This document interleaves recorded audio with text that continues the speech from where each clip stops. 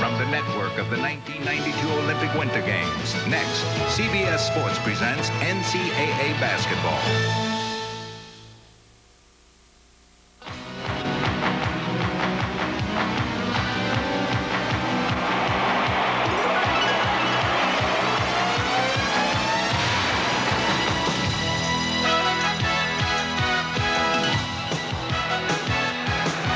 Welcome, everybody, to sold-out Madison Square Garden.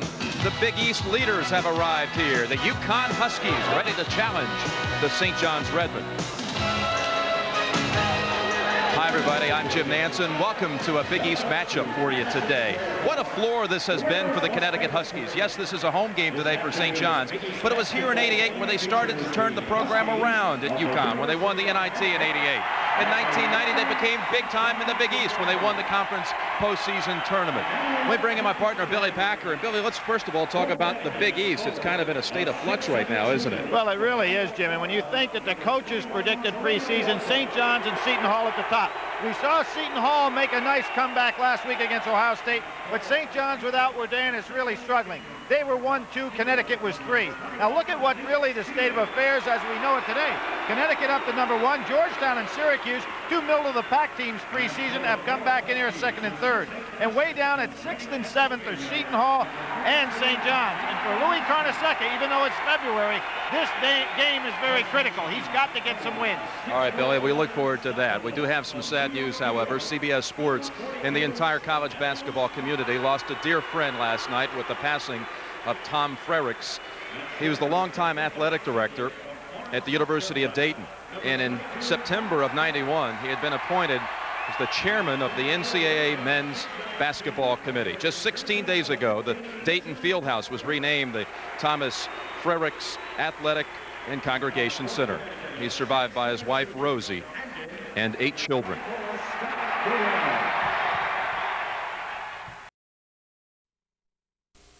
CBS Sports coverage of the road to the Final Four is sponsored by Chevy Trucks, the trucks you can depend on, the trucks that last.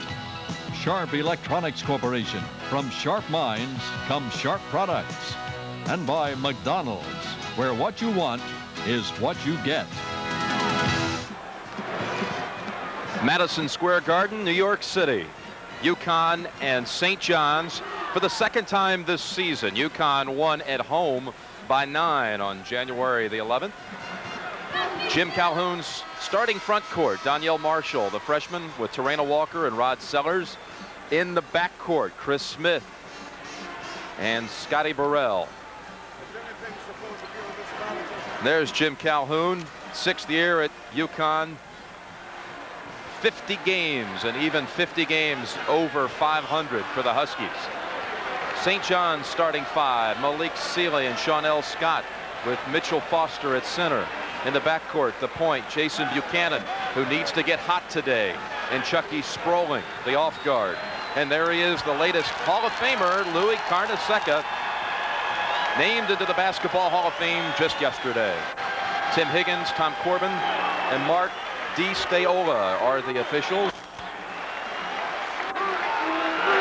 Mitchell Foster will jump. He's in for the injured Robert Wardan, who is out with a sprained calf muscle and will likely be out for another 3 weeks. Scott Burrell for UConn. After almost slipping, a 3-point opportunity right away.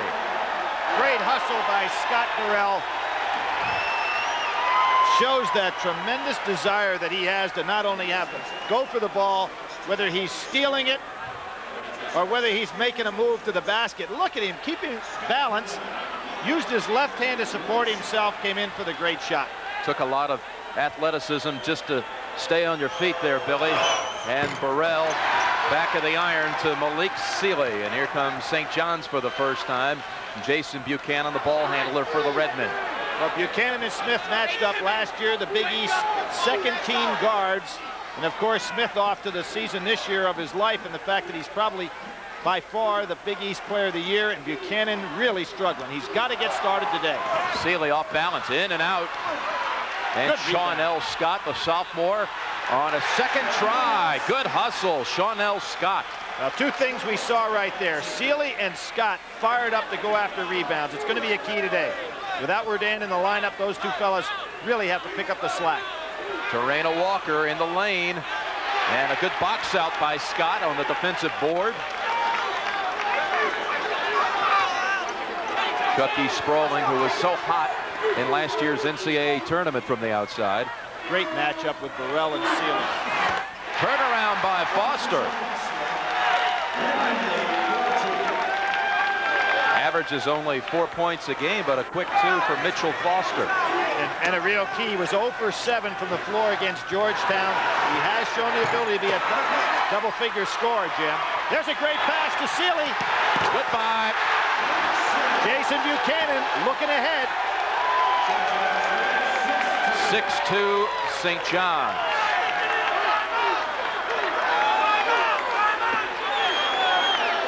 St. John's won 19 straight from 81 to 89 against Connecticut. So if anybody's ever had someone's number, it would be St. John's over the Huskies. Right off the foot of Burrell as Sprawling really forced the steal. You see Buchanan looking ahead, and just great hustle by Malik Sealy. And he showed on the opening drive he made to the basket that he's extremely fired up today. You're right, Billy. St. John's leads the all-time series 22-5.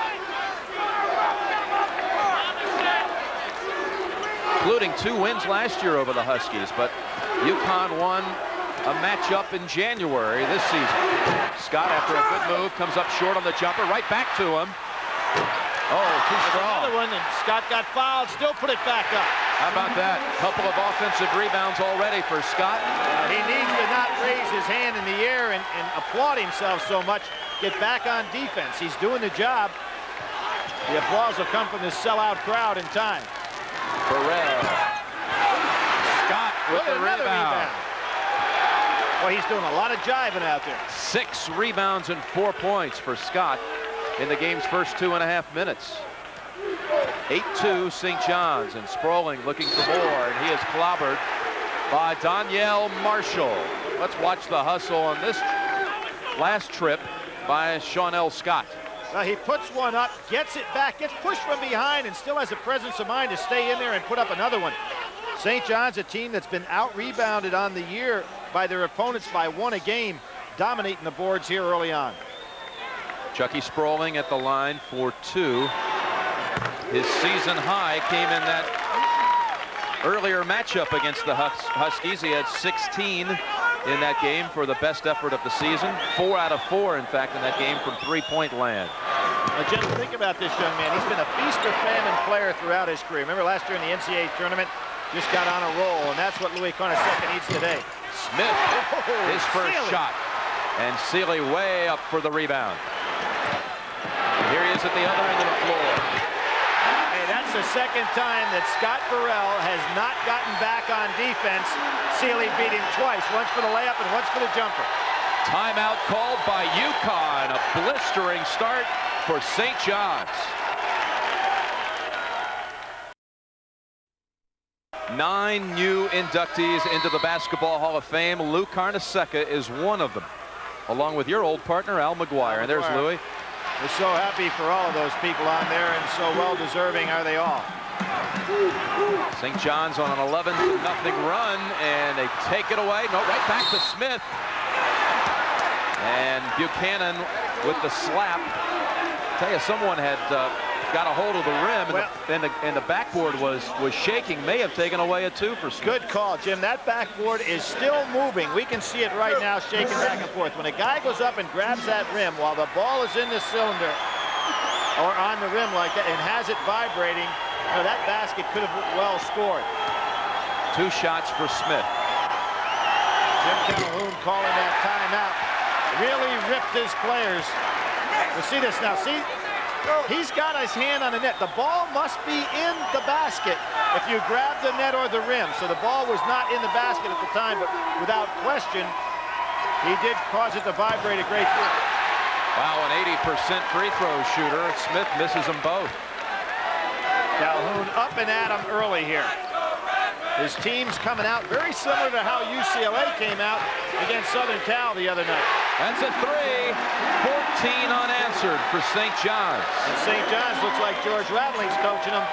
Just as Southern Cal buried UCLA, had them down 41-19 at one point in the first half. Even with Minor out, missing a lot of the first half. Although he came back, and USC will be a team to watch for come March. Sellers on the block. Good post-up position. Foster going right after him. First on Foster. Third on St. John's. 10-1 in rebounding right now for the Redmen. To put it in perspective, as I said, St. John's a team that's out-rebounded on the year by their opponents. In Connecticut, a pretty solid rebounding advantage of 5 a game against theirs. So this has been the key story. UConn scored 5 seconds into this game as Scotty Burrell scored off the opening tip. Jim, you and I both can remember that game against Georgetown where Sellers went down in the Big East tournament. Nobody ever anticipated he'd be able to return for the season, much less the very next day. And he talks about that pain that he suffered in that game with his leg. It was excruciating, but the young kid's tough. He's never missed a game, never. 117 straight at UConn. Here's a 2-2-1 full court zone press. Scott rejected by Marshall. Marshall has as good a timing as a shot blocker as anybody I've seen come into college basketball in a long time. It's not that he's that tall, not that he's that great a leaper, but he has great time. Scrolling, driving past. Walker reached in to knock it away, and they say it belongs to St. John's. Pretty nice piece of officiating there. The two referees looking at each other saying, "Did you see it?" And you know what was nice? The one referee said, "No, I didn't." Dumping it inside, Scott, and a three-point opportunity. He saw that. Burrell coming from the backside, and St. John just catching Connecticut asleep. First on Burrell, second on the Huskies. 16-4. Jim, sometimes I think coaches orchestrate. As an example, Bob Knight in the beginning of this season in December. You think they orchestrate these type of games for their team to not want to really play that well early on? Some teams gravitate to it, as Connecticut is today, and then you got a guy like Mike Krzyzewski who tries to motivate his team to play better. So different type of coaching situations for different teams. Smith on the coast-to-coast drive. That was a little too easy. You know, he did not score from the floor against Villanova, so he's able to get off the schneid with that one. And that broke his streak of 20-plus games from a three-point range as well. Little sloppy, but St. John's 2-on-1. Foster hacked by Sellers. Now, there was a case where Foster tried to prevent the block. He probably was better off just going right for the dunk there.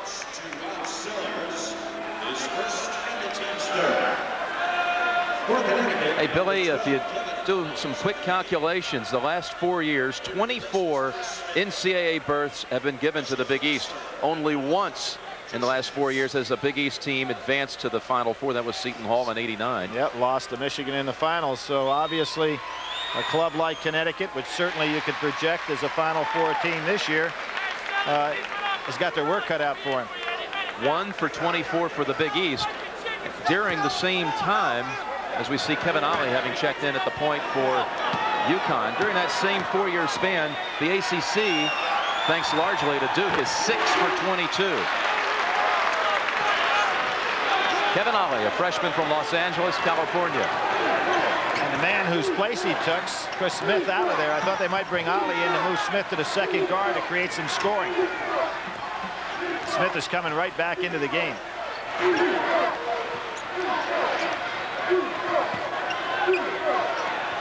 Sellers doubled up. Should be a walk. Great defense that time by Foster. Held his position, hands overhead, and forced the travel. Smith right back in for the Huskies for Ollie. You can see the 2-2-1 full court pressure again, trying to keep the ball out of the middle. Connecticut's whole goal is to run it up the side for double teams. Sealy brings it back out to Buchanan. And Connecticut goes zone. 2-1-2. Trina Walker in the center. Buchanan, boy, is he cold. Louis Carnesecca would love to see that young man drop something. Three-pointer, well short. Smith slipped a little bit. Oh, and Scott is hit on the way up. But that's what I talked about, a man taking it, as Scott did, right to the hoop, try to dunk it, and then draw the foul, as opposed to trying to avoid the shot blocker. That was some pass by Buchanan. I'll be honest with you, Jim, we're sitting right here and had a pretty good angle. I didn't see that pass opportunity there. No way. I didn't see any lane at all. I know it. And it had a lot of zip to it also, I'll tell you that. I thought Buchanan was throwing that over to Calhoun on the bench. They take this one, Coach. Lamont Middleton is in for St. John's. Middleton, for a power forward in this league, is a little small. Transfer student in here, but I'll tell you, he plays very aggressively, and I think this is the kind of game he'll like. He's in for Foster. You mentioned he's a transfer from the University of Hartford, so he knows about the Huskies' success in the last 4 years. Tradition and enthusiasm in the state of Connecticut for the basketball up there. Lane violation. In the last 3 games, Middleton's averaging 10 points, 7 rebounds a game. He's matched up against Walker. 18-6, St. John's. Middleton stepping out. Marshall. Almost kicked in. Sealy again. Boy, did he sky on that rebound. Sprawling left open. Middleton. Jim, that young man, as I said, he's given away a couple inches down in low, but he's just a battler, kind of a wide body, strong legs, had 4 games in which he scored over 30 up at Hartford, so he knows how to put some points in there. Burrell hit on the wrist by Sprawling. His second. You know, Duke has really been the nemesis of these two teams the last 2 years in the NCAAs. They both have been knocked out in the 90 and 91 tournament by Duke. It's kind of bizarre to see 2 teams from the Big East sent to the same regional 2 straight years. I'm going to compliment my broadcast partner here, Mr. Nance. Okay. You always forecast those things properly. And you told me today, which we're going to go on record, that it will be Duke #1 in the East going to Greensboro. Which makes sense, right? Connecticut #2 going to Worcester. Now, fans out there, my partner is never wrong on these things, so go ahead and count on buying your tickets now. Well, I will say this. I did forecast a Georgetown UNLV. Hey, I'm not blowing smoke here. I thought you were being facetious. No, I'm not. You're the best I've been around with that stuff. Makes a lot of sense, though. Worcester's only about a 45-minute drive from Storrs, and put UConn as the 2 seed in the East. But we have a whole month and a half of basketball. Change things before. Well, that's the earliest you've come up with it. Yep. Okay, staying in the zone is Connecticut. Derek Brown in for the Redmen. I have to forecast these things early, Billy, because I'm leaving for the Olympics. Give you something to think about. And I'll tell you something that Louis Carnesecca is thinking about. Please, Jason Buchanan, get a 3-point shot and hit it. Oh, he was able to field that one. And you don't want to be over here on Burrell's side if you're thinking about shooting. He's got a little bit too much size for him. Good hand by Scott. A good dish by Brown to the inside. Scott with excellent hands in traffic.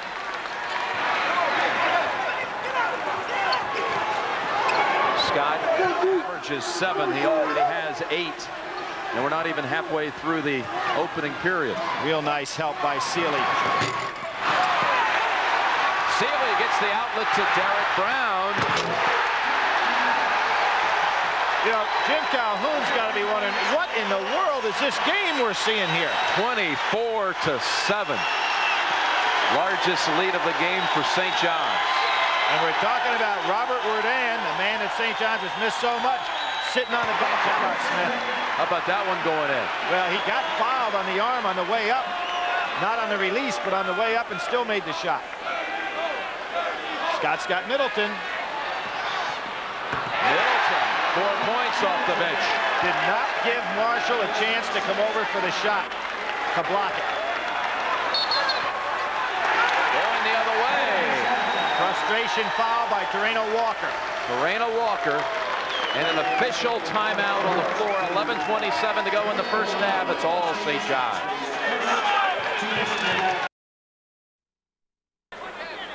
Well, there's your leaderboard through 2 rounds at Pebble Beach. P.H. Horgan III and Bob Lohr. But look out for Marco Mira. He's won this tournament 3 times. How about Lenny Watkins? He's tough always on the West Coast swing. Yep. You always look after the weight guys, but you can't go wrong with that pick. That's coming up after basketball.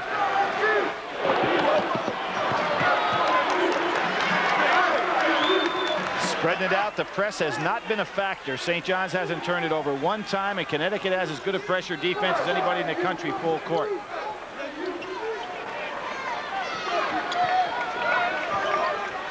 Fair and Smith out front, smaller target. Here's Buchanan. This is a big shot. Williams cannot drill it. But long enough on the rebound to get to Seeley, who's now left open. Baseliner for Seeley.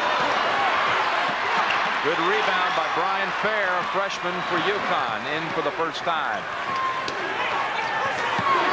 So UConn with his starting 5 except for Fair. And Seeley again, impressive rebounding. Jim, that's the 4th rebound he's taken today. Not a good pass by Buchanan. Cross court, too long a distance. Seeley with 6 rebounds, Billy.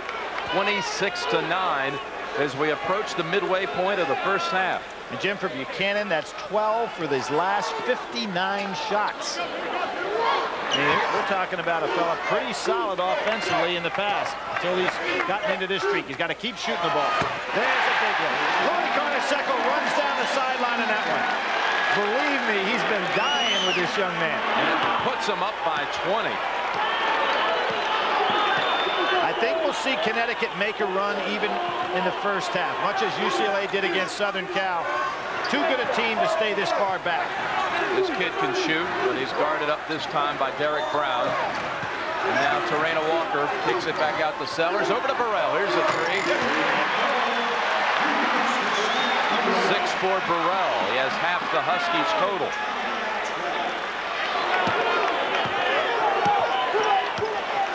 Scott coming out now, bringing the zone out, trying to trap out high. Seeley. St. John's just doesn't cool off. Now, one of the weaknesses in that type of trap is the baseline jumper, and there isn't anybody in the country that's got a better 15 to 18-foot shot on the baseline than Malik Seeley.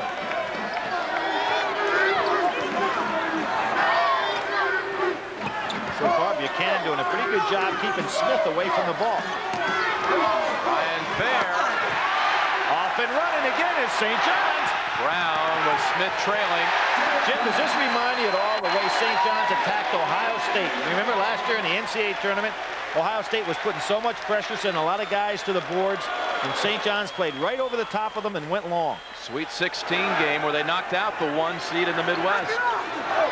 Got him into the round of 8 against Duke. Now with the largest lead, and nice Burrell cuts it back down. It's 33-14. And he's doing that against Malik Seeley, who's one of the better defenders around. Back in a full court pressure again. Nice pass by Brown. Middleton a little slow. If he'd have been ready to take the jumper, he had it. By the time he reacted and got himself squared around to shoot, it's too late. Lobbing it. Malik Seeley. A solid screen by Middleton against the back of the zone. Set play worked to perfection. Buchanan with 6 assists.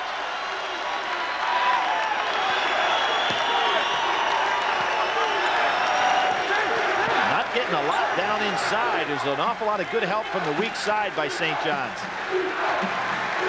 Looks like they go into the little box inside. Smitty goes one-on-one with Buchanan. Low dribble. It may be low, Jim, but it's an illegal dribble. And I know the people in Connecticut don't want to hear it, but he just carries that ball all the time when he uses that dribble.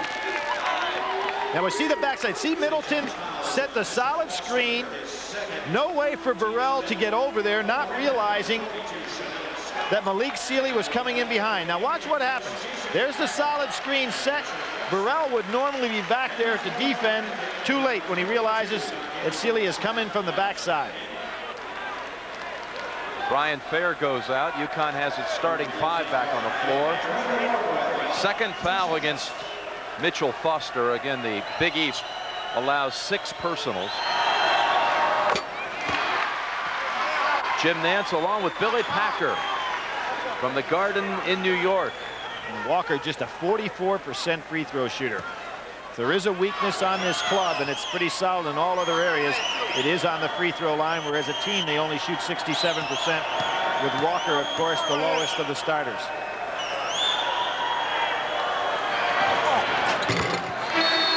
Two for Walker this time, and an official's timeout. But it's still St. John's by 19. To summarize here in this first half, Malik Sealy has more rebounds than the entire UConn team. In fact, Shawnell Scott has 6 rebounds, also outpacing the entire Husky squad. Jim, here's where the press could work. Kane and Brown in the backcourt now for St. John's. So with Buchanan out, if Connecticut's going to take advantage of the inexperience, they've got to do it. And UConn has brought in Donnie Marshall, another freshman, not to be confused with Danielle Marshall. They're both on the floor for the Huskies. And playing straight man-to-man here. Middleton. Sealy. Good hands. That was Sealy. Got his hands back in there.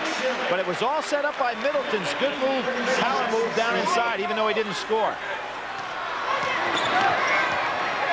Well, Donnie Marshall's powerful. The last game against Illinois, he didn't play.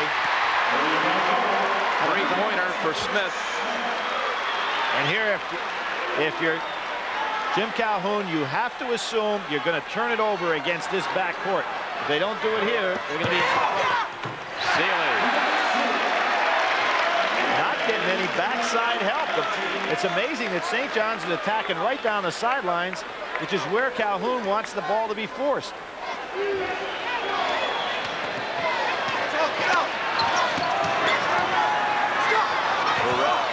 is blocked by Brown.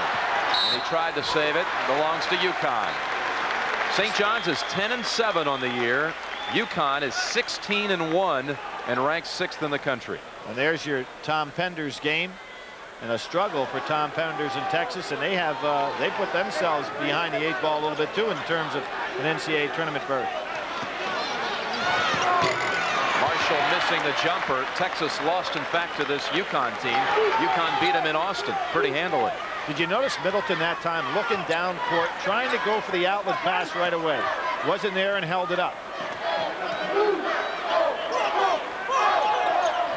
Sealy on the blocks, and he leaned into Marshall. They say the foul, the body contact by Marshall. Boy, great job to get a shot blocker and take the ball right to him, as Sealy did. And that's the 6th team foul against UConn. And at the conclusion of this game, we'll be selecting a Chevrolet Most Valuable Player from each school. Chevrolet donates a check for $1,000 to the General Scholarship Fund of each college.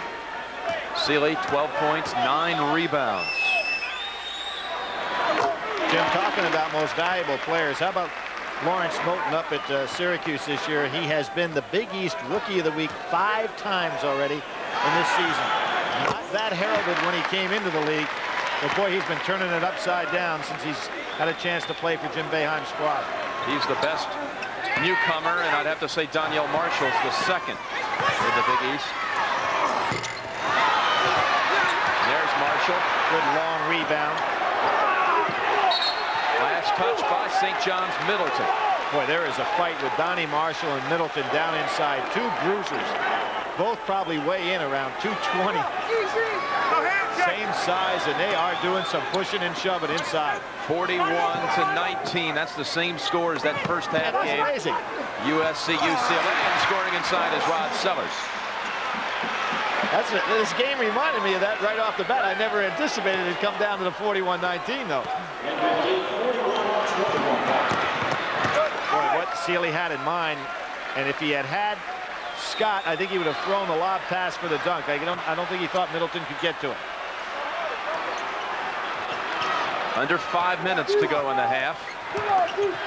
Kane dishes off to Middleton, and a three-point opportunity.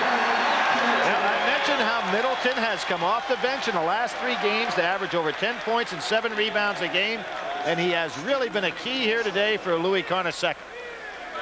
Just powering his way in there. He knows how to score. At the University of Hartford, he had 4 games where he scored over 30 points. Had to sit out last year on the transfer.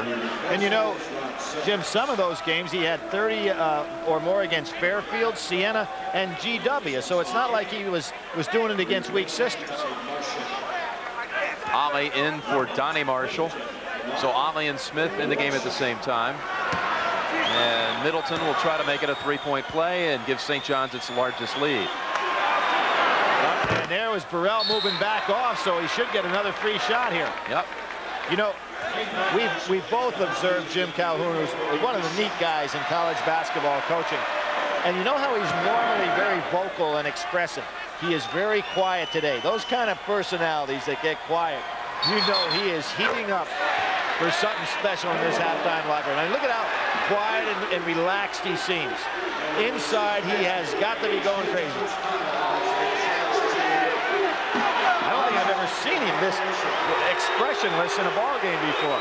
Well, they called a violation here, a lane violation on Seeley, so they took away the made free throw by Middleton. What do you expect it's going to be like in the locker room? I think there are things that are going to be flying. I mean, you get your seat, you put your hands down, you keep your head down, say nothing, don't smile, don't cry, and just expect flying objects, because that's what's going to happen in that Connecticut locker room. He is hot. 43-21. Smith turnaround. So nice. Just squared up. Didn't put the ball on the floor. Now with 9 points. Huskies leading scorer 2 years ago, last year, and again this year. Yesterday at practice, St. John's worked against this press a great deal. They worked against 2 things: stepping out anytime there was a solid screen, and how they were going to attack the press. They sure doing a good job with it. St. John's has already scored more points than it did in that crazy loss to Miami, 45-42, the lowest scoring game in Big East history. 14-12 at halftime. That goes. Yes, David Kane.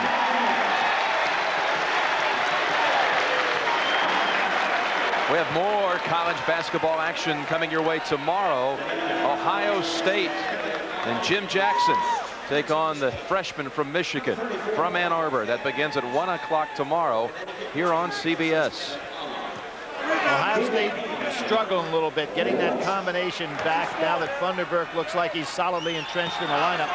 And Michigan, as long as those guys play hard and scared, those youngsters play extremely well. When they seem to get overconfident, they don't play anywhere near as well. Good backdoor cut. Bear has it partially blocked and into the hands of Seeley. No chance. Marshall on the steal. Almost right back was Kane. Burrell 2-on-1, and he let Fair too much. Well, Jim, I think Fair stopped running. He had the angle for the shot. He just pulled up. 3:54 to go in the half, and officials timeout. St. John's by 22.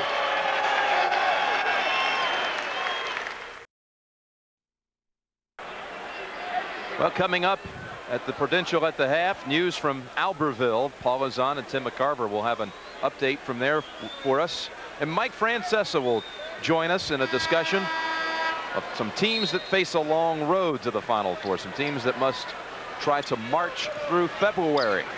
Teams that have to do what St. John's is doing right now. Richie Ashmead has come in. He's defending now. Derek Brown. You see Connecticut picking up their man-to-man a little bit higher out now, trying to turn the ball over. Middleton just slipped right out of his hands. And he was ready to go for the pump fake. Only the 4th turnover against the Redmen. Sproling comes in. Jim, St. John's shooting 63%. Connecticut's been holding their opponents to 41%. As we remember, They were 3rd in the nation last year in field goal percentage defense. So to shoot 63%, nobody has done anything close to that this year. Smith with good hands to save a kind of a wide pass. Fouled on the arm.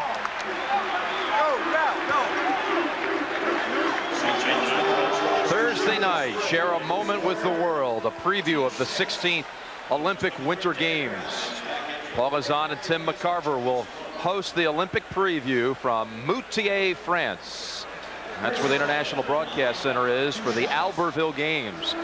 And the Olympic flame will be lit 1 week from about this time. And we'll have it, in fact, the coverage for you will be at 8 o'clock Eastern time, which will be 2 in the morning in the Savoie.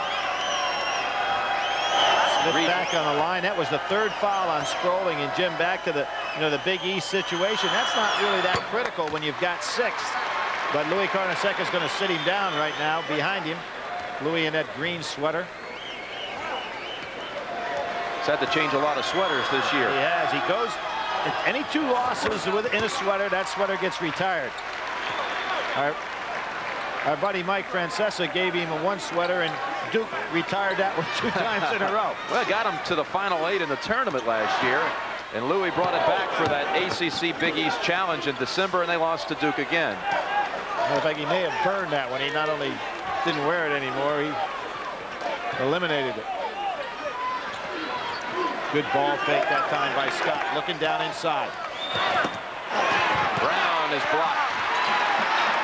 Did a good job just getting that shot off. That's a hack on the arm by Walker. 2:50 to go in the first half. 45-25 St. John's. Now Calhoun that time waved at the official like the official made a big mistake there. There's no question that Walker committed that, and if I'm Calhoun, I've got to be real careful here. With 2:50 to go, the last thing you want is a 2-shot technical and the ball back to St. John's, particularly when you're going to get it. That's the 2nd on Walker, the 9th on Connecticut. So a 1-and-1 for Middleton. Stayed with a shot nicely.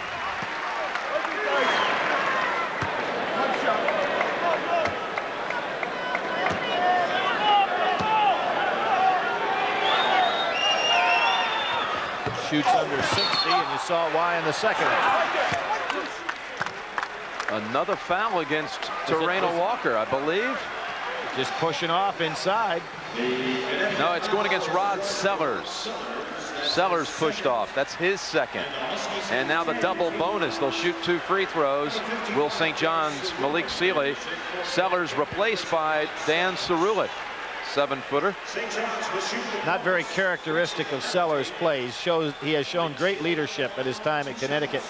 Just kind of losing a little bit here today.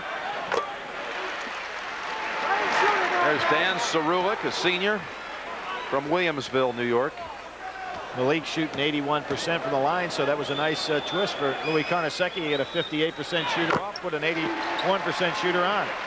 Sealy, as we remember early in his career, was a woeful free throw shooter, very uncharacteristic of his form. Ashmead, that's a 3-pointer way short and wide. What you want to do here, you're down this far, is make sure Chris Smith touches the ball a lot more than he has been.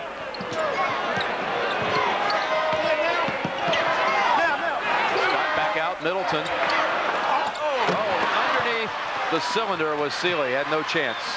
That would have been a pretty good pass. Here's the man to touch the ball. Oh, 3-0. Burrell comes down quickly. Tipped in by Scott. St. John's is just out hustling Connecticut all over the floor. That was Scott that ran 75 feet there to put it back in and just beat everybody other than Burrell from Connecticut down the floor. They have doubled up the Huskies, 50-25.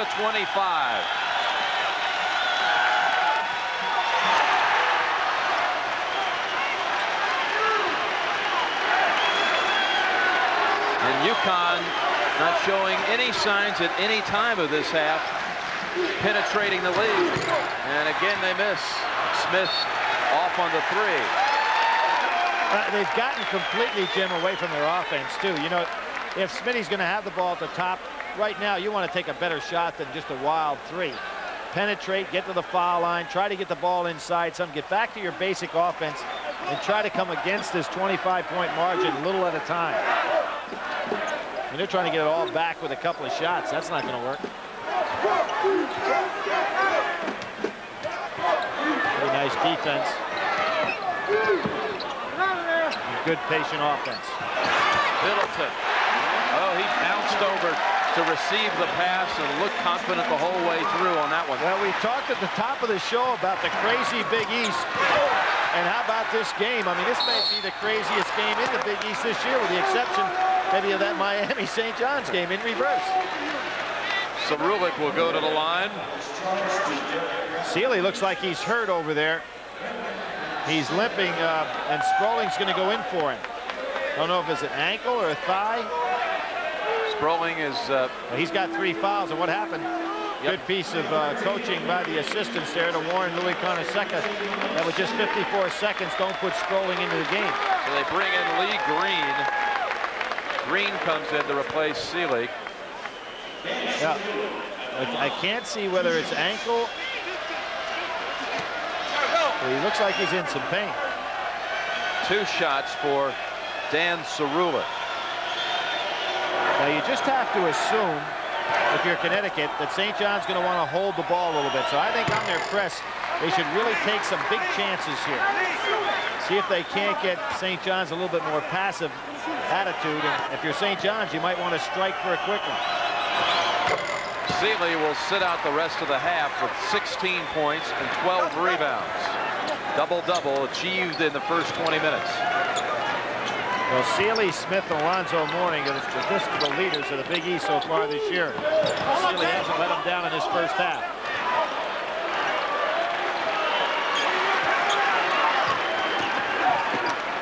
Derek Brown doubled up, gets it back out to the new entry into the lineup, Lee Green. About a 7-second differential on the shot clock to the game clock. And if you're St. John's, just let it wind on down. They've got it down to 8. Let's see if they'll set up a one-on-one situation for Buchanan. 3 for Buchanan. Middleton right into his arms and missing the lay-in. Got it back. And first half. What a first half. The young man who spent 2 years in the state of Connecticut at Hartford putting on a show. He is tough. With 7.5 seconds to go. Doubled up the score, 54 to 27. Well, Middleton was 2 for 7 against Connecticut in the first game, but he has done it from the very second he walked into this game today as a sub. He has been the middle of everything down inside. 3 on Terrena Walker, and Danielle Marshall comes in. Scott Burrell will sit. St. John's, are they in the 1-and-1 yet, Swanee?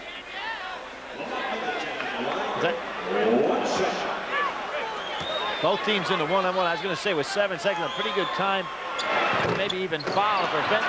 You want to prevent them from getting off the 3 here. And of course, they got the ball in the hands of the guy they want to touch it. Oh, he missed the open 5-footer. Calhoun is the first one to the locker room. This will be interesting. A stunning first half performance by St. John's. The Redmen lead it 54 to 27. We'll return to the Garden after this message and a word from your local station.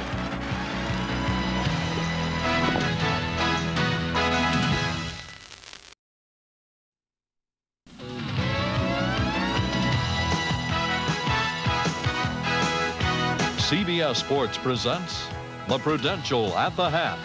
Sponsored by the companies of the Prudential. Come to the Prudential and build your future on the Rock.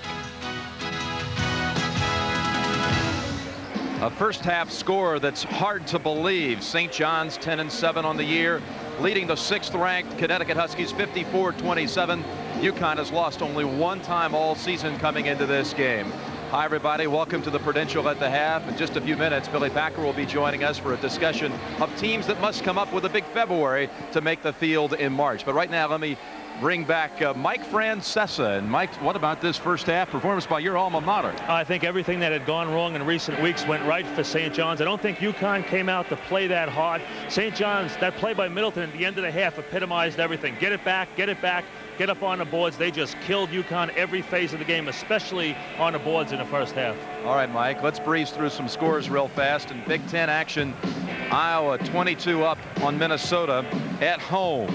Virginia and NC State. Virginia must rally late in the season, beating the Wolfpack in Raleigh at the moment in the second half. And the Tommy Pender special, playing against Rhode Island, a team he led to the Sweet 16 in 1988, taking his Longhorns there this time, tied in the first half. And Mike, you got some news on Texas. Well, Dexter Cambridge, we're expecting him to come back and settle his problems and be back for the rest of the season, and that'll be a big K. That'll really lift the Longhorn team. They'll play better down the stretch.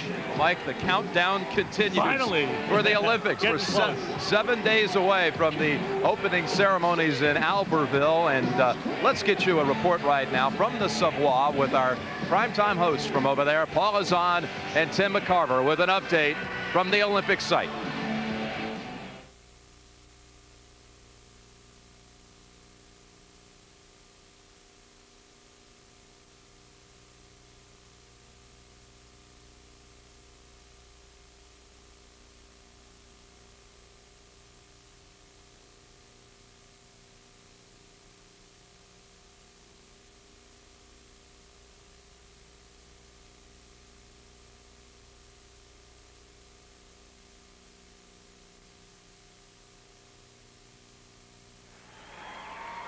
Well, we apologize for that technical error, but again, the countdown continues. We're 7 days away. We have 7 days to get the audio repaired before next week's opening ceremonies. Okay, when we come back, Mike, we're going to talk with Billy Packer about the state of the college basketball world right now in our country and some teams to look out for in the weeks ahead. Stay with us on At the Half.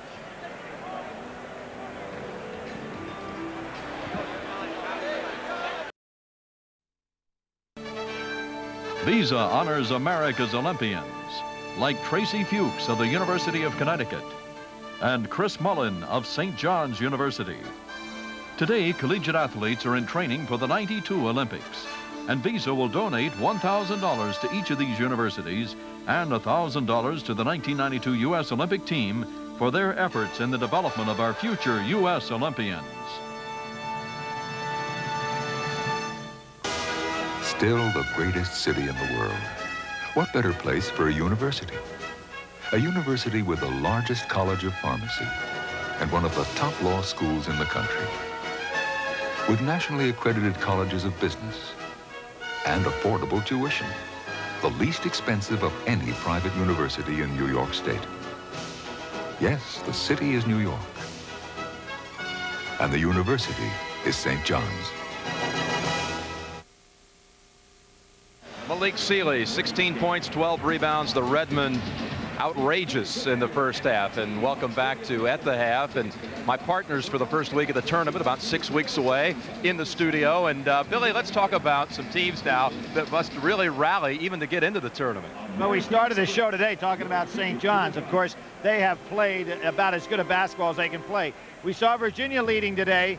A 9-8 club. Both Virginia and Villanova remind me a lot alike. They'd be very difficult teams to face in the NCAA tournament. But, Mike, as you can see right now, you know, you've got to be over 500. They took on very aggressive preseason schedules. And that's something to watch in the future for these teams. As these big conferences expand their teams so that they got to play more conference games, you have to question whether you're going to continue to play real tough December ball games. It may come back to hurt you come March when it's selection time. Well, Raleigh Massimino and Jeff Jones both took on very aggressive preseason schedules. And Mike already told me he thinks both of those teams will be on the sidelines for the tournament. I do think so. All right, what about where are they now? Teams that were in the preseason polls ranked very high, Mike? Well, LSU's playing better now, Jimmy. St. John's, I think, has been the most disappointing team in the country despite the first half today. And Seton Hall, I thought, Jimmy, was overrated from the start of the season. And what about where did they come from? Well, I think the thing that's interesting there, Missouri and Syracuse, you have Jimmy Boeheim and Norm Stewart, two coaches that are often maligned, but this year they've got their teams playing extremely well, and I'm really happy for them. All right, guys, I'll tell you what, we're going to send it right back now to Albertville. We've straightened out our audio problems. Let's go back now. Paul Azan and Tim McCarver and that report. Thank you, Jim. The weather here in the Alps has been actually relatively mild this week as preparations continue for the 16th Olympic Winter Games, which will get underway 1 week from today. Hi, everybody. I'm Tim McCarver. Hi, I'm Paula Zahn. And Paula, controversy already today as some 40 French taxi drivers blocked traffic at a key crossroads leading to several Olympic venues.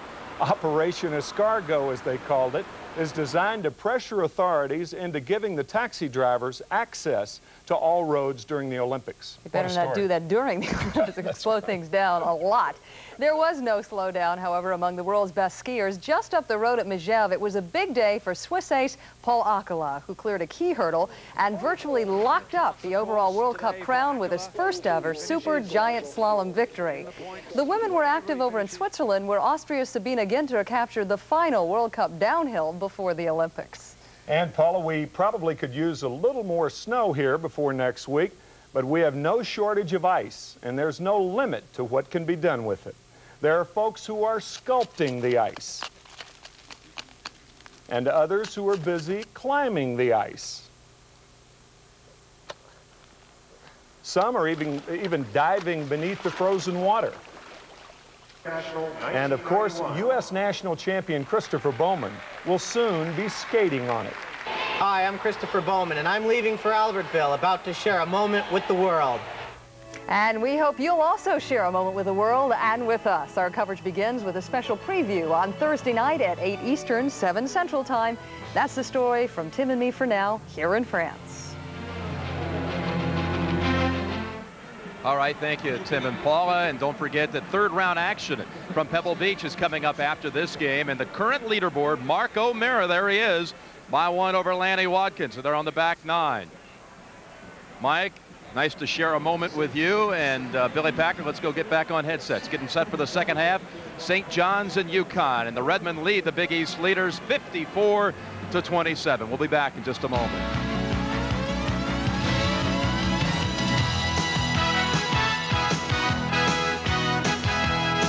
The Prudential at the Half was sponsored by The Prudential. Come to the companies of The Prudential and build your future on the rock. CBS Sports coverage of the road to the Final Four is sponsored by Mazda Cars and Trucks. Mazda, it just feels right. Blockbuster Video, more movies than anyone in the world. And by Keystone and Keystone Light. Bottled beer taste in a can. Wouldn't that be great? All right, before the second half starts, let's introduce the newest analyst at CBS Sports. Digger Phelps, it's good to have you with us. And tell you what I'm going to do. I'm going to take the patch off. And yeah. He has no pocket. Right, it looks good. It looks good. It fits. It fits. No. What do you think of the college basketball season so far? Exciting as ever. I mean, we saw it happen the other night with Southern Cal at Pauley Pavilion getting it done. You see it today here where St. John's comes out, starts out with the attack on the boards. Next thing you know, Connecticut falls asleep and they got a problem. But that's college basketball at its best. You said a minute ago you think this is upset special week. This week, next weekend, you'll see more upsets coming out. This is where the teams that are up high on a cloud all of a sudden disappear. Connecticut's doing it today, and I think the first 5 minutes they better wake up or it's over. You're looking forward to putting the headset on and working some games? Yeah, I just think it's exciting to know that March Madness as you come out. I mean, there's the wild card teams, the Florida States as we take. Southern Cal's another one, and of course, Connecticut still can make the Final 8. So when you look at what goes on in college basketball, it's never over. And Villanova's another dark horse again this year as you see what happens with them in the way they come back in the big games. Digger, it's a pleasure to have you with us. Looking forward to hearing you during March. Did I get to keep this? Keep it. Take it. Thanks. Take the headset, too. And let's look at the first half numbers. St. John's, 56%. UConn, only 32%. How about front court scoring there, Billy Packer? Amazing, 41-8, and a real key, of course. We saw Seeley and Scott take off right from the very beginning, but I think the real key is when Middleton came in off the bench and just set the stage down in low. Foster back on the floor right now, Middleton out. So Louis in good shape in every respect, not only the score, but nobody in foul trouble. His team playing extremely well. Seeley short. Off the glass and Sellers for UConn. Well, there's a change. Connecticut sending 4 to the boards and really being up there banging. Too good a team to keep down for so long. And I would expect they get back into their offensive game Just try to come back gradually here. That was Scott on a foul. Got a piece of the arm. No call. Nope. St. John's basketball. Down 27, Billy. Realistically, how close do you think UConn can get in this? Oh, I think they can make a run. I really do. I think they can make a run two ways. One, get back into their offense a little better. Four-point opportunity. And that, Marshall trying to go for the block. Chucky Sproling, who's been on the bench in some foul trouble, hits the three. We talked about him being a streaky shooter and player, and he just buried that one. And there you see him flat on his back. Marshall goes out, tries to block, can't hold up at all. No question about the foul. 4-point play for Sproling. Oh, no, are they going to call that? You saw that Sellers went down. Foster gets called for the foul. I thought Sellers was going to pick up another cheap one. Well, the free throw counts, so the lead is extended to 31. That's the third foul against Foster. And it's really difficult to keep your patience being down this much, not trying to bring it back so quickly. Sellers, he'll shoot two. Sellers just buried his head and drove into the basket. There's Iowa, one of the teams we talked about, Jim, that has to start winning some big games, and Virginia both coming across very well now.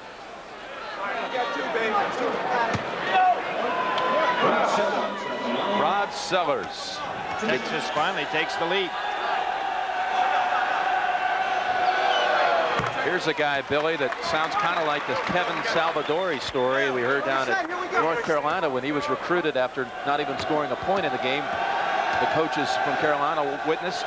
Rod Sellers played in the South Carolina State High School All-Star game, and he too did not score a single point, but Jim Calhoun recruited him, brought him here, and he's been such a key part of this team for 4 years. Some pretty good players playing that game. Everett Sullivan at Louisville.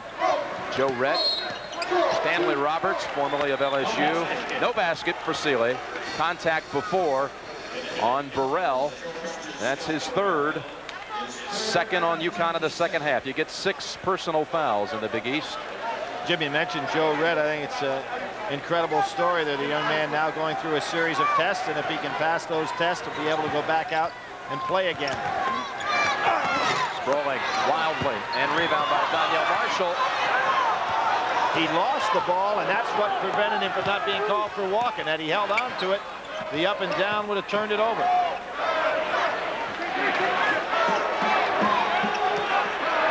Let's see the team looking for Smitty now. He'll bring us back, fella. Here he is. And Sproling's open.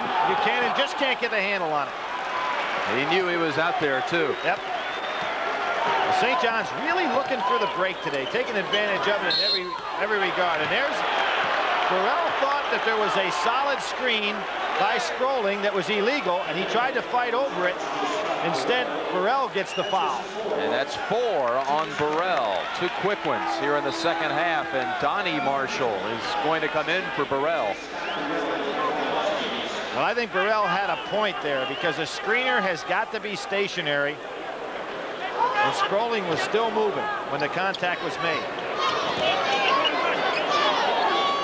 Foster getting pretty good position down and low, but nobody delivering the ball.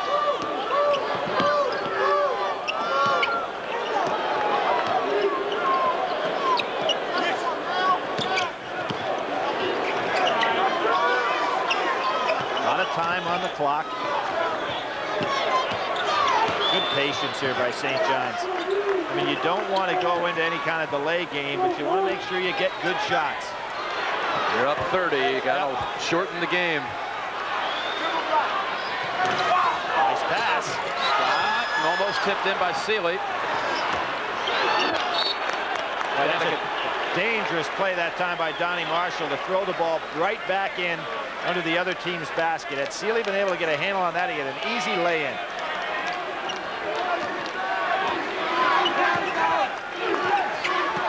There's that step out. The defensive play that St. John's was working on in practice a great deal yesterday. It's been effective for them. Sealy with another rebound, Jim. As Marshall came high over the top, did not make contact. Smith Sealy. is down. Somebody's open. Sealy missing.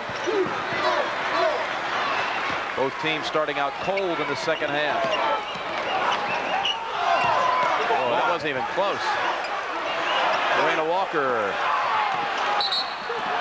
Cannon was on the line. I really like the defensive technique by St. John's underneath the basket. They're putting their hands above their head, maintaining solid defensive position, and not trying to chop at the ball. And that's why they're not fouling down inside. Oh, tough shot. 2 air balls in a row by Smith. Just wasn't there. And as you mentioned, Smith 0 for 7 against Villanova the other day. Broke his streak of 23 straight 3-points, but didn't even hit a field goal from the floor. Scott keeps it alive. Foul on Foster. And for Foster, now that is 4. That's going to bring Middleton back into the ball game, and he was the spark plug in the first half. Scott Burrell back in along with Brian Fair. So Burrell comes back in with 4. Foster sits down with 4, and Jim Calhoun's got to figure out a way to start getting some offense going because he has not been able to create offense with his defense today. And that's usually a key for Connecticut. Burrell, that's an NBA 3. Rattled out. An NBA 3 coming in off the bench. You know, Jim, that not a very wise play. UConn is 0 for 7 from the floor in this half.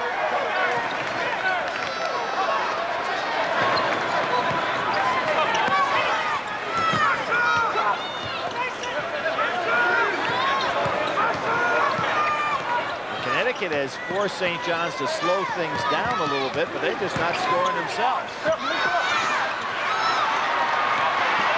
That would have been the first fast break of any account for Connecticut, and they can't convert. Right back to Scott. This time he gets the soft roll. Over Marshall. Everything breaking right for St. John's today.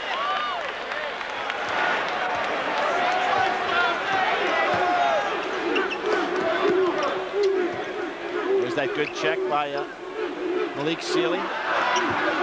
Marshall and knocked out by Scott. An officials timeout. Under 15 minutes remaining.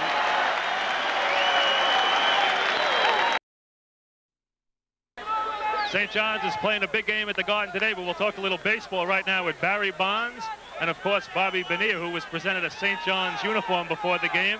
How about the St. John's? You know, in New York, they expect this kind of explosion every day. So I've been told by you, Mike. I mean, again, it's really exciting for me to be able to see the Redmen play, and it's a big thrill for myself today. Barry, how about you? What brings you to New York here? Bobby Bonilla. We go way back, and he's a St. John's fan, so I wore the colors to him. Now, you just signed a new contract yesterday, $4.7 million for 1 year. Are you going to then follow in his footsteps? Yeah, I'm going to go to free agency. I'm just going to play out my 1 year, and then hopefully we can play together again. Thanks, guys. Let me go back to Jim Nance. Jimmy? Middleton, Jim. Middleton again. He's been the money player today on this court right here. We talk about the money men, but Middleton has been the money player. And that's about, how many times have we seen today, Jim, where the ball goes up on the board and St. John's getting 3 or 4 attempts to put it back up. Now, Middleton's 6'5" and gets another good layup on the inside. In the first half, the young man only played 14 minutes. He had 11 points, 3 solid rebounds, was 5 for 8. Now he's 6 for 9. He's getting the job done. Smith, good bounce pass to Marshall. And UConn had missed its last 13 shots when you go back to the end of the first half. Now Marshall and Middleton doing a lot of talking to each other right now on the floor. I would expect to see some bumping down inside if Middleton gets that ball. He wants it with Marshall on it.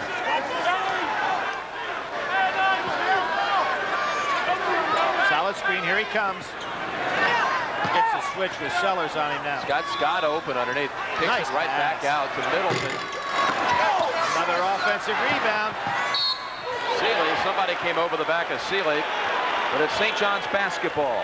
Sealy has set a new career high with 18 rebounds. He's got a chance with 13 minutes to go to get up around 25 rebounds. Now, Michael Smith of Providence the other night with 22 rebounds against this Connecticut club. So somebody not blocking out, and I'm not taking anything away from Smith or Sealy, but those kind of numbers just aren't supposed to happen. Look at Sealy. That was some move. Well, he went back. He's going backwards down court faster than Burrell. Fair three-pointer. Freshman Brian Fair, the Arizona High School Player of the Year, 1991. And Jim, I said at the start of the half, it's not good to try to come back all at once, but now Connecticut has to be thinking three-point shots. I mean, there's 12 minutes to go, and they're not turning the ball over on the defensive end at all. There's another pull-up by Sealy. He just eaten Scott Burrell alive today. Sealy with 20 points, 18 rebounds. And we have seen Scott Burrell perform as one of the better defenders in college basketball. So it's not like he's doing it against a weak sister here. There's Burrell on the offensive end. Sealy bumped him. His first personal, 5th against the Redmen in this half. You know, Louis Carnesecca is 8 and 11. Billy, let me first mention Okay, that the third-round coverage from Pebble Beach will be coming up next. Mark O'Meara has a one-shot lead at the moment over Lanny Watkins, and Dan Pohl, having come back from a serious back ailment, he's in third. I was saying, Louis Carnesecca has won 8 of 11 matches against Jim Calhoun since Jim's been in the Big East, and sometimes, for some reason, you just happen to have a guy's number. This would more than likely make it 9 out of 12. That's the second foul on Shawnell Scott.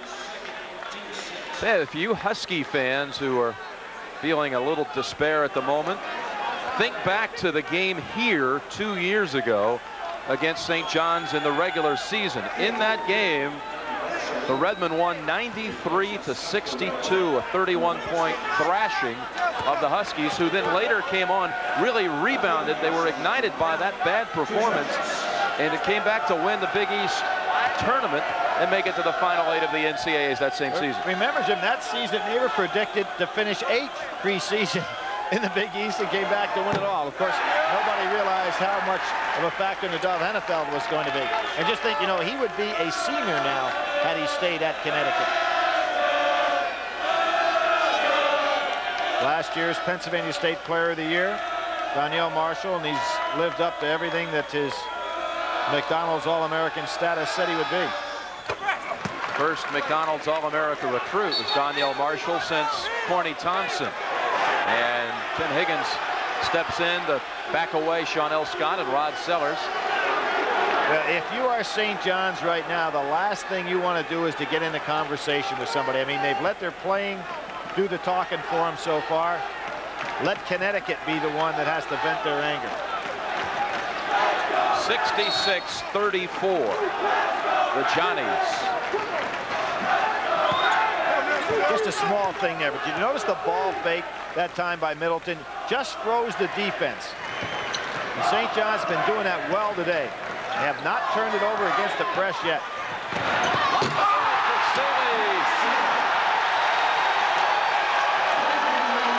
Perfect pass by Buchanan.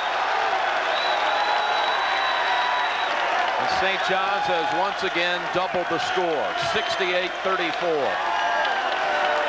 Well, we are not seeing a UCLA-type second-half comeback. They got it down. Never developed. Right, they got it from 41-19 down to 3. That 3 trims it to 31. This is the second alley-oop of the day from Buchanan to Sealy. You notice the rotation on the ball, Jim? Almost threw it up there like a knuckler, so it'd be easy to catch and be able to put it away. Nice play by both players. And officials, timeout.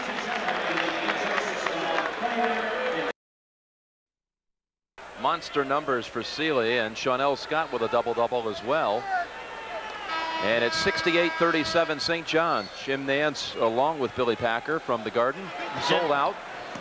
You saw that bench scoring there, which is something that has really changed for Connecticut. You know, Jim Calhoun thought his bench would be pretty strong this year, but of late they have not been getting much productivity off of there, and he's had to go with his starters most of the time. Lamont Middleton committing a foul away from the ball. That's his second, and the 7th against St. John's put UConn on the line with a 1-1. That's his second. The Garden sold out, and that can be attributed to a massive following from the Connecticut fans. Well, Jim, think of when Connecticut came into the league, you know, obviously they'd play out at St. John's on campus because Connecticut, one of the weak sisters in the league, figured they're not going to have much of a following. Jim Calhoun made it very clear today. He said, we will never play again any place other than Madison Square Garden when we come to New York. Great testimony of the way he's built that program and the way the people of Connecticut have supported it. 1-1 for Marshall.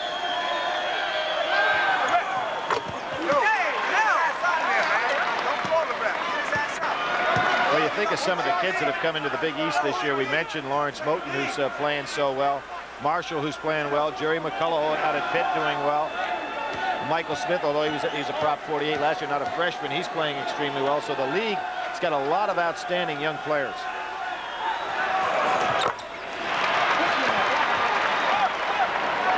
Well, they now get it under 30. And it's 68-39. Full court pressure still by the Huskies. Well, Brown missed Scott. If Scott was open, you've got to deliver the pass, and it didn't go. Timeout called by the Redmen with 11:17 to go.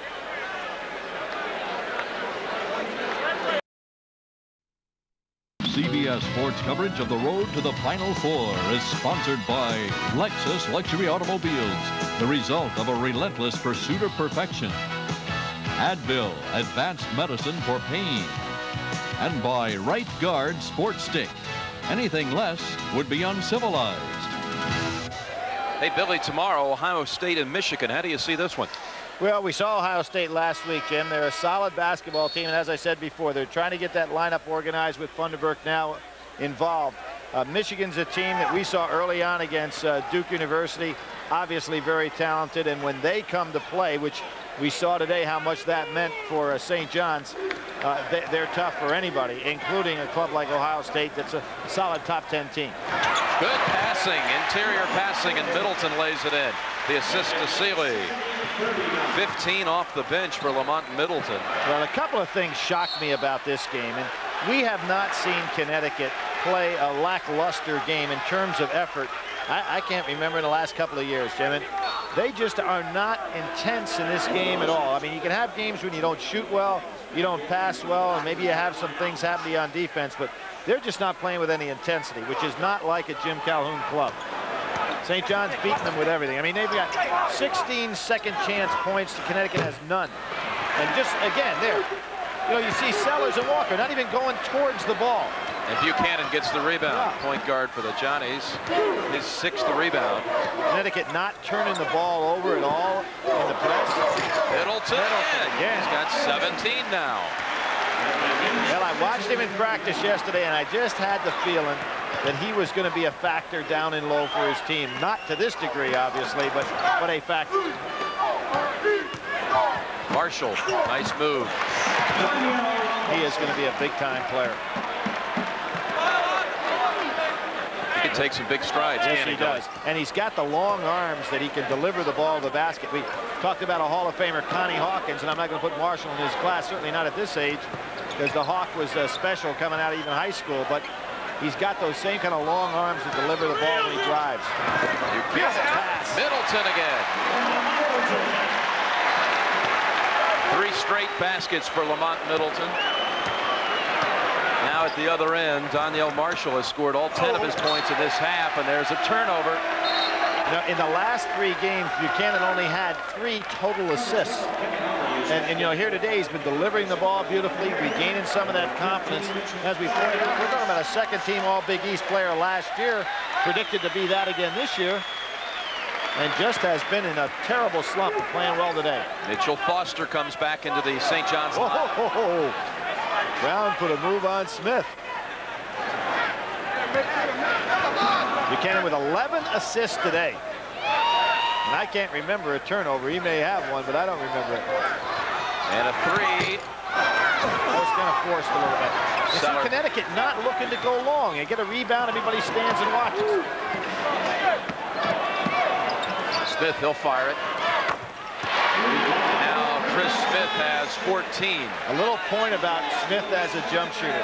Whenever he squares up and looks down at the floor and is already squared, he's one of those few guys that can look at the floor and then elevate up for the jump shot. Most people have to have their eye on the basket. Smith on the hold. That's his first. It's almost a tip-off, you know, when he looks down like that he's going to elevate up and take the jumper. I haven't scouted him enough to know that that's his normal way of doing it, you know, each and every time. It's kind of like tipping off a pitcher's move. Kane is in for Buchanan, and Burrell comes back in for Sellers. 8:46 to go in the game. Calhoun trying to get something going offensively where he could turn the ball over. St. John's just handled it beautifully today. Remember that one-on-one move Kane made in the first half, where he made the basket and was fouled. Yep. Sealy on the arm. He was hit, and he'll shoot for a three-point opportunity. Malik can do no wrong today. Fourth on Danielle Marshall. They just post up down and low. We're talking about posting up against the 13th best shot blocker in college basketball. There's Danielle Marshall, and he puts it right in over him. Number 4 on Marshall. And Sealy now 25 and 18. Well, he had 26 in the losing cause in the first game against Connecticut. So he certainly should exceed that today. Smith. Last touch by St. John's. As you look at Sealy, he's having a big day on his big day. It's his birthday today, Billy. He's 22 years old. That was off of UConn, so the Redmen have it. Maybe just too many things going against Connecticut. Sealy's birthday, Louis gets in the Hall of Fame.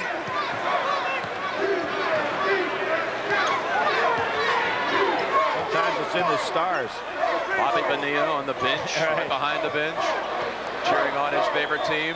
Barry Bonds signs a 4.7. I mean, Louis got too many things working for him. Kane.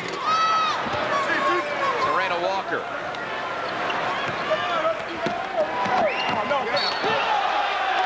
Ball was touched. Yep. You know, one of the things in talking to Louis yesterday, and this is off the subject of this actual game, and I don't, you know, Louis very seldom gets hot about anything, and he's always nice and calm. There you can see his attitude.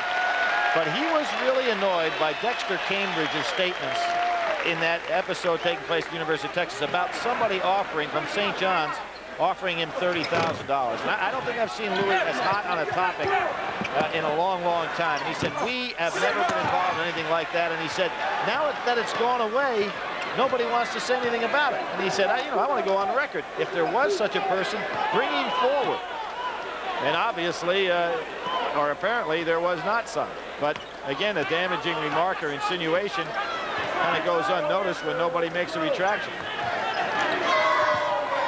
And now Cambridge is back playing for Texas. Yeah. And I'm happy to see a guy have an opportunity to go back and play, but you got to wonder about the thinking that a guy can now repay $4,600 and be eligible again. Marshall never had a chance. Maybe the first fast break opportunity of the day. And Still can't get it. Still can't get it. And don't convert.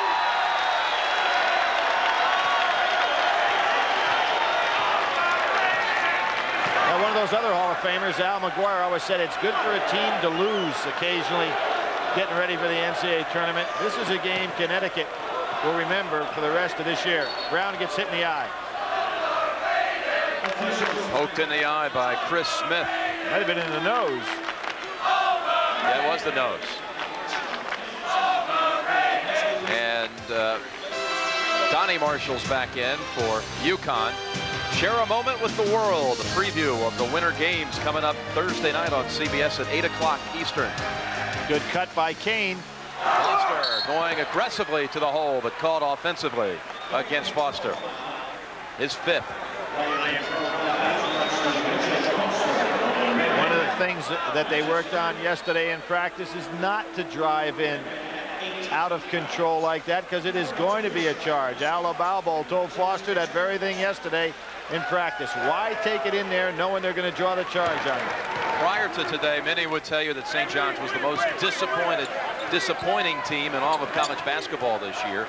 And now when you consider an effort like this, and with Werdan coming back before the tournament, they'll sneak into the tournament, Billy, with a seeding where they could surprise some people. They could be back in the pack as a 7, 8, 9 seed and could find themselves in position to upset some people. Well, and on the topic of Robert Werdan, who they have not obviously had a chance to use today, he is running now in the swimming pool, so he can, you know, get that calf muscle loosened up. And they assume that at the minimum it'll be 2 more weeks. The maximum he should be back in 3. So there he is on the sideline. The young man who, remember the game up in Storrs last year, played extremely well against Connecticut in that big St. John's win. Think about this team, though, Billy, once he comes back right on the eve of the tournament. Yep. Well, you figure if it's 3 weeks, he's got... He'll have 3 weeks worth of games before the tournament starts. The tournament is 1 week later this year. There's Scott, who set the stage for this game off the boards on the very first rebound of the game. Just ripped it off. Yeah, and had a couple of trips shortly thereafter that, as you say, really got this game going for St. John's.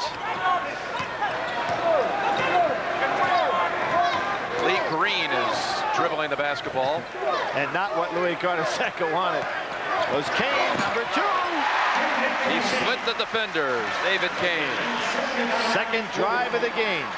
79-45. And Kane strips it at the other end. And here goes that fast break in St. John's team. I mean, they have taken advantage of every fast break opportunity from the get-go. Backdoor cut by Brown. Scott is blocked. Marshall ahead to Smith. Finally, a fast break for Connecticut. And that all started with Marshall on another block. Had 7 big blocks the other night. Already set the single season record at Connecticut. I'm going to give you a guy, though. You said in the first half you think that you haven't seen a player in a long time come onto the college scene with his shot blocking skills.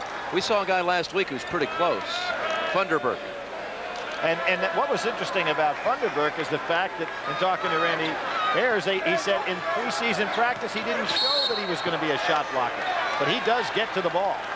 Of course, we'll see a fairly good shot blocker next week when we go and see Shaquille O'Neal play. That's number 5 against Burrell.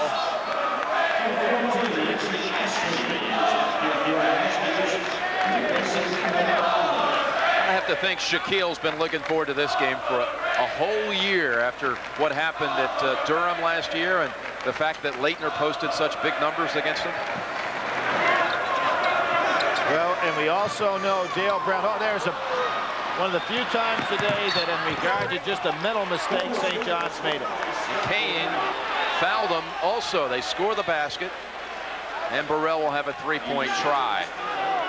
Jim, talking about Duke Blue Devils, they had their hands full this week down at Florida State game. Although the final score doesn't look like it was a problem, that game was really in the balance down the last couple of minutes. You could see that one coming, though. You could see Florida State was going to be ready to give them a fit after having won at North Carolina and at Wake Forest. Beat Georgia Tech. Georgia Tech. Yep. One shot for Burrell. Interesting scenario in that league with Walt Williams up at Maryland, 6 straight games, 30 points or more for a team that has not won a conference game. Cerulic in for Donnie Marshall.